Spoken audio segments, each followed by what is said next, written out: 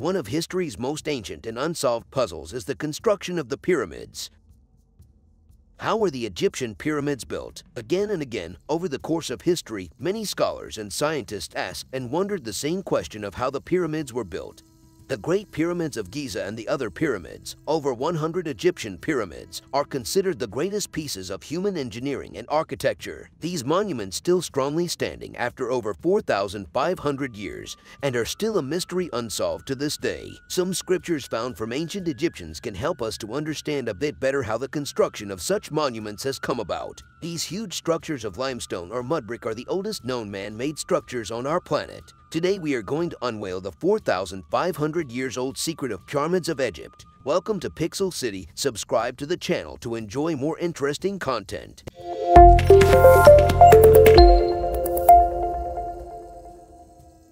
The techniques that were used in the process of constructing the Egyptian pyramids have baffled and puzzled many historians and scientists for countless years. Many controversial hypotheses were introduced regarding the construction of the pyramids.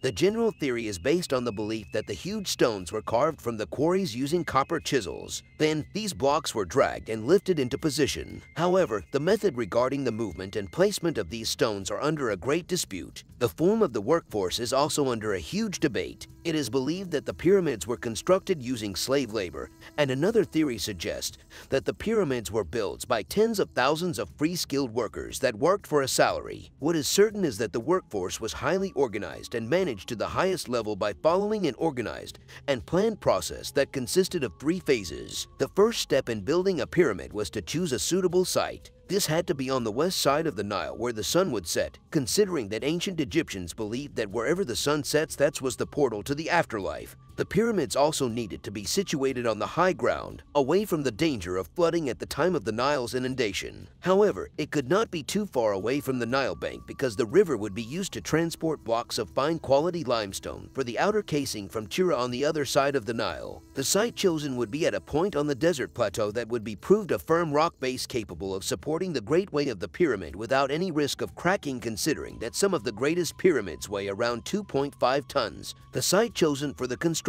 of each pyramid was considered also based on the distance of the pyramid to the respective king's residence, as the king would need to regularly inspect the development of his burial chamber. No plans for the construction of the pyramids were ever found, but the construction of pyramids was not a haphazard affair, and the measurements used were accurate to a high degree. The workers had first to prepare a firm foundation by removing the loose sand from the rock. Then, the rock base had to be made absolutely flat. The workers may have done this by building low mud walls all around the base and cutting channels in a grid pattern over the surface. Then, they would fill the channels with water and mark the level the water would reach. After the water had drained away, protruding rock would have been cut back to the level indicated, and any depressions filled with stones to make a perfectly level surface. Each side of the pyramid had to face one of the cardinal points. The builders probably established true north first and worked out the other directions from that. They may have found true north by taking a sighting on a particular star in the northern sky. They would then observe the rising and setting of the star and mark its appearance and disappearance on an artificial horizon. By bisecting the angle thus made, they would obtain a north-south line. They had instruments for drawing right angles, so they would then have been able to find east and west. Next, they had to make the base perfectly square, with all 4 sides exactly the same length and the corners in perfect right angles. Sometimes rocky outcrop was used as the core of the pyramid to save the work.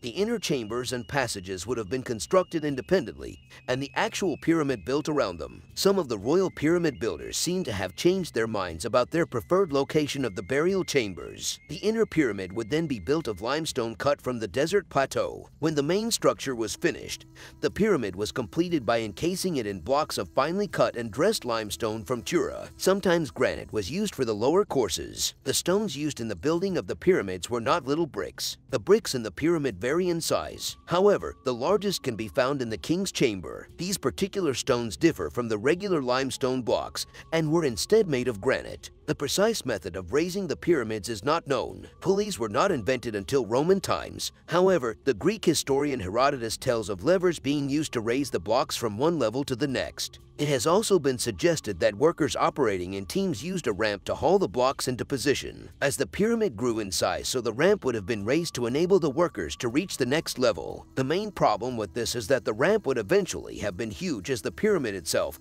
and would have reached an immense distance into the desert. No trace of such a structure has definitely been identified in any of the various pyramid sites. Another idea is that the ramp would have gone around the pyramid and was dismantled when the pyramid was completed. Construction methods are still hotly debated and are still one of the greatest mysteries of ancient human civilization.